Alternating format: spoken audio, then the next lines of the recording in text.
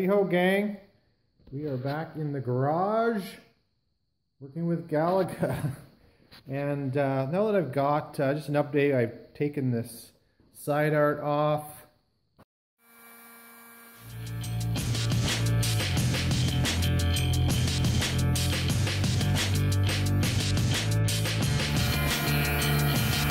This side's done. Now working on this side. It's the Power Fist heat gun. Like Princess Auto. Definitely prepping this cabinet for some Bondo. Fill in these holes along here. Of course, eliminate this crack the new side went on. And just got some glue left from that side art. I'm taking the glue remover. Gas line antifreeze is just a methyl hydrate.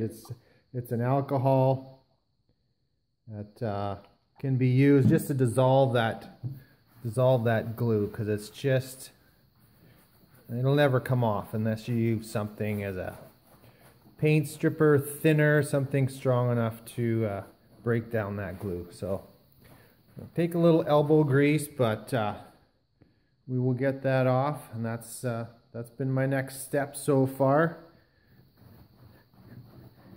And I will just continue on with that. We are back, still cleaning the sticky stuff from the side art. That's pretty much cleaned up. But with this alcohol, and using this alcohol is actually the greatest idea.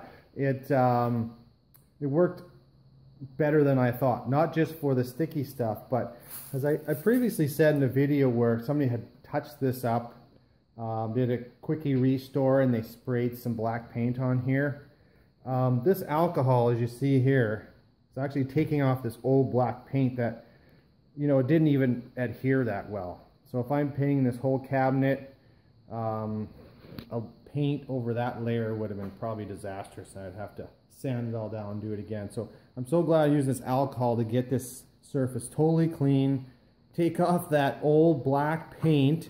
It's working amazing. Get rid of that old paint off.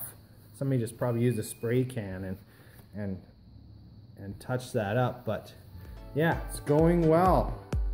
Still on this side, getting all cleaned up, ready for Bondo and prime and paint. All right, out.